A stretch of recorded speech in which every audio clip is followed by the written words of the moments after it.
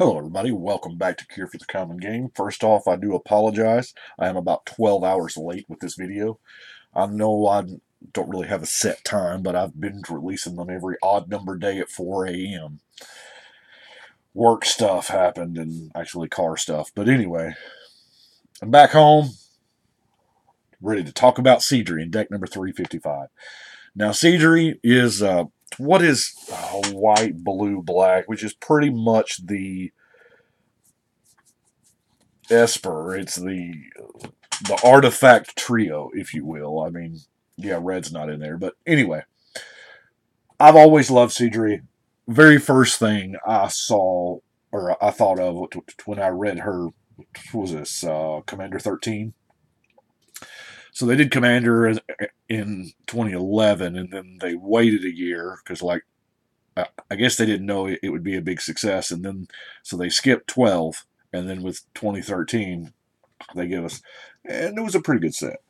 But anyway, we got Sydri, 3 mana 2/2. She turns a non-creature, and then she can give a artifact creature Death Touch and Lifelink.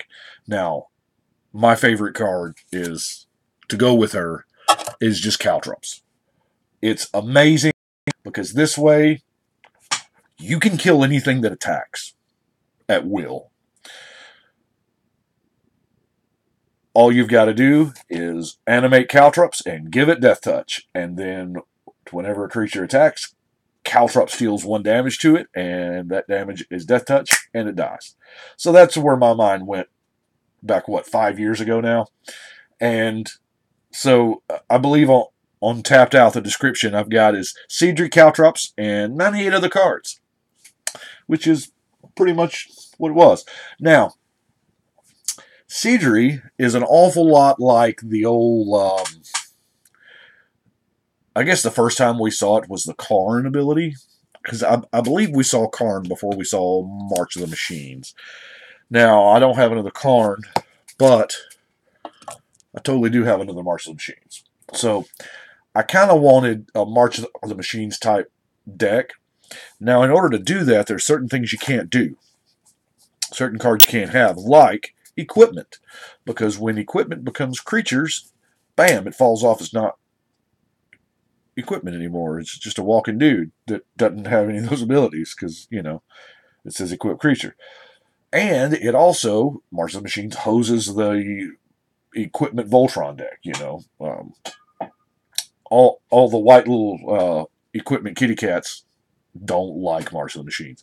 But anyway, so what I wanted to do was I wanted to try to flood out as many artifacts as possible, which led me down the Mana Rock road. So we're going to peel through these pretty quick because, let's face it, there's a bunch. We're going to start off with, of course, Soul Ring. The Obelisk of Esper, which is, essentially tap for any color, like the Commander Sphere, Manalith. Yeah, I'm looking for rocks. I'm playing Manalith. The Ingot, the Coalition Relic. What are the 3 colors? Gilded Lotus. Of course, Sky and Charcoal Diamond. Then we get into the guild stuff. Signet, Cluestone, Keyrune, Talisman. Signet, Cluestone, Keyrune, Talisman. Signet, Cluestone, Keyrune. There is no Talisman for enemy colors yet because those only existed in Mirrodin. They haven't even been reprinted in anything. Keep waiting for the enemy color talismans. I guess we'll be waiting a while, which really kind of scares me about the new the Battle Bond lands, because if they don't reprint those next year in Commander something, Battle Bond, whatever, they're going to get expensive, and I would love to have the other 5. But anyway, that's neither here nor there. So we got a lot of rocks. So this way, it does multiple things. It speeds up our deck to help get the right colors, to ramp out cards, and, in a pinch, we have an army there waiting to happen. Now, let's look at, some artifact creatures. Some, honest to goodness, creatures that are already, or some artifacts that are already creatures. Now, Foundry Inspector, because you know, everybody likes it when artifacts go on sale. So I'm also running the Sculptor, Joris Familiar. You know, I really thought hard about the one from the dark, the 5 mana. All spells cost 1. Anyway, thought about that one. Thought about the one from Visions, Helm of Awakening. But I like these because they only apply to you. But it's personal preference, I guess. There is, like I said, there's a bunch of cards that are not present that really probably should be. Here again, I feel like I'm a little light on the draw spells, but I don't know. We'll see. Chief of the Foundry is going to make all those animated mana rocks bigger, as will Steel Overseer. Now, Sydri only makes them artifact creatures till end of turn, but when the Overseer puts counters on each artifact creatures, those +1/+1 counters stay even when it reverts back to just a mana rock, and the next time you animate it, it just has this counter on it. So that's kind of cool. Now, I am not responsible.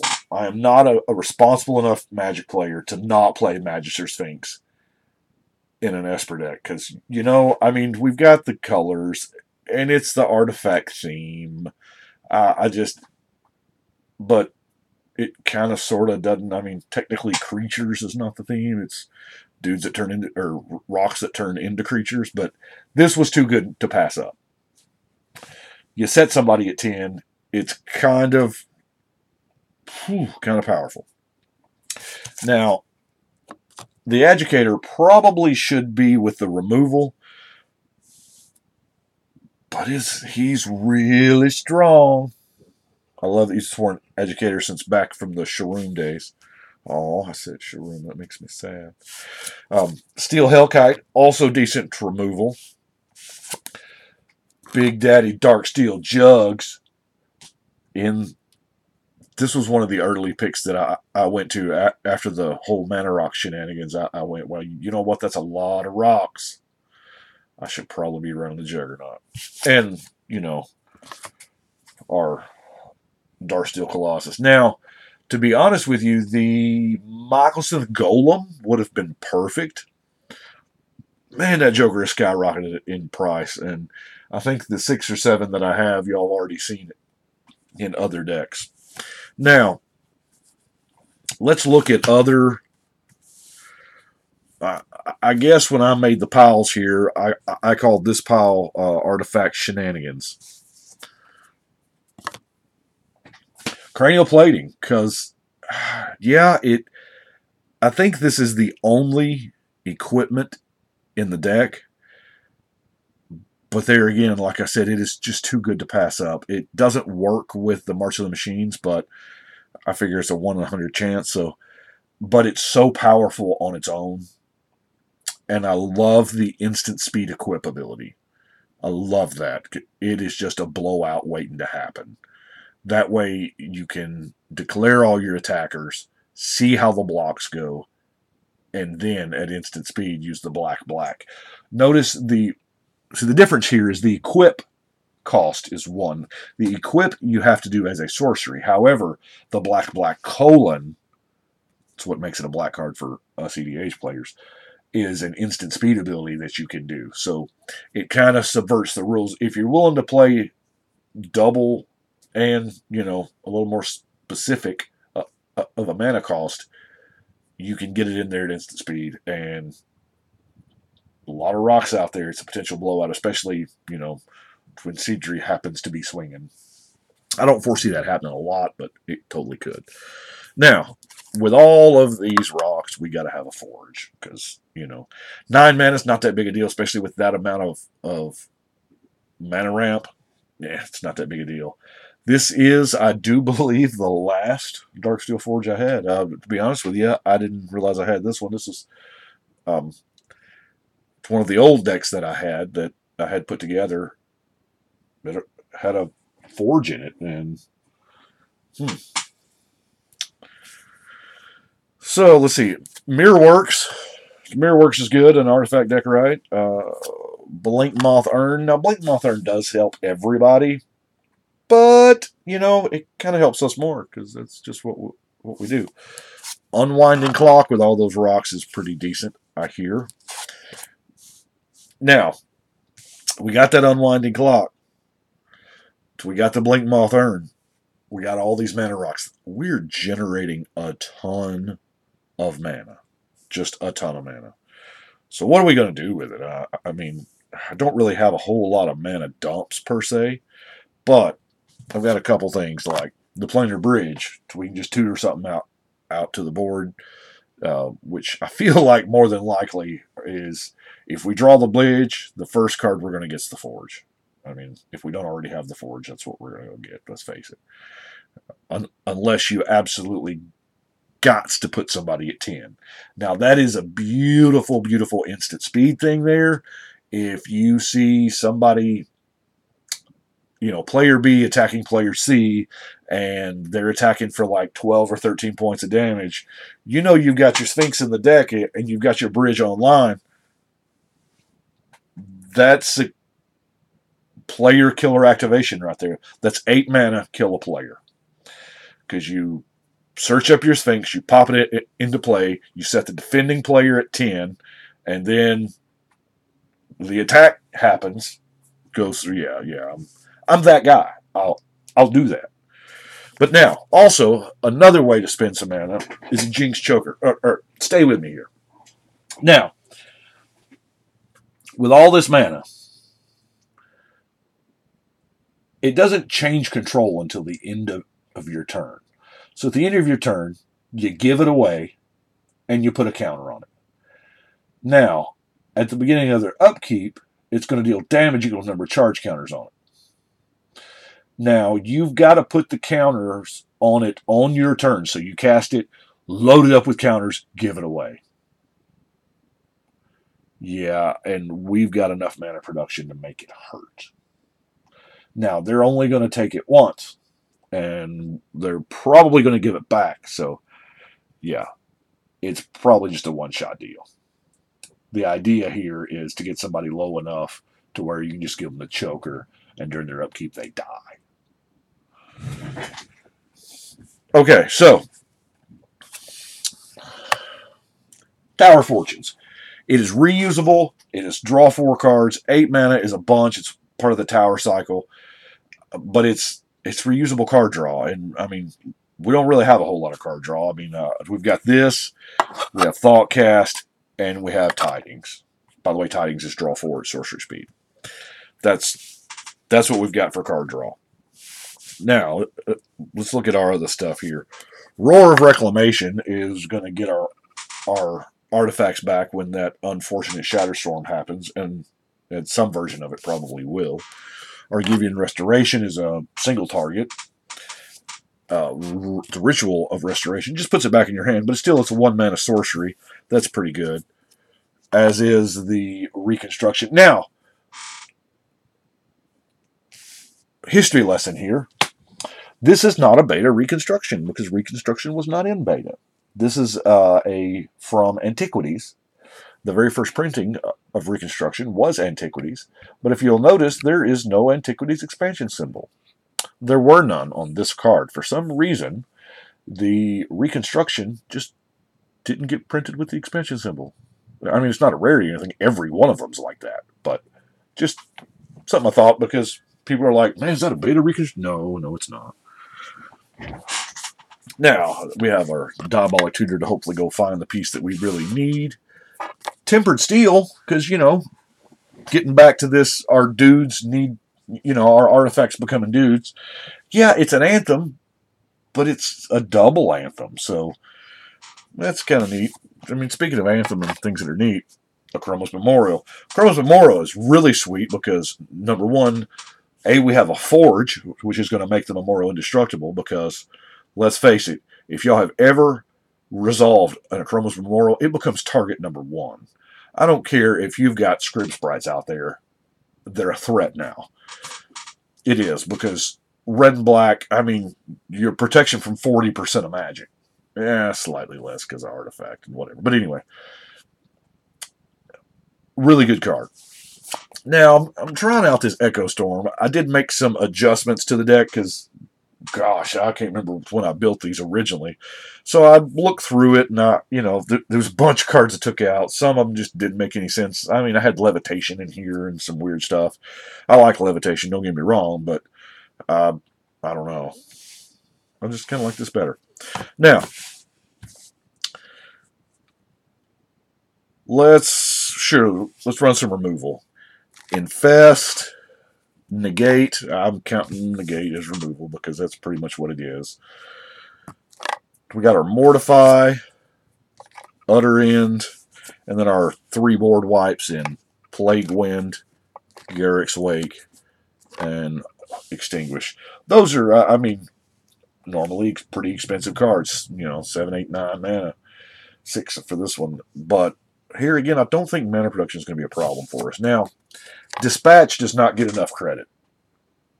Now, it is white, and I don't know. It seems like I mentioned the equipment kitties earlier.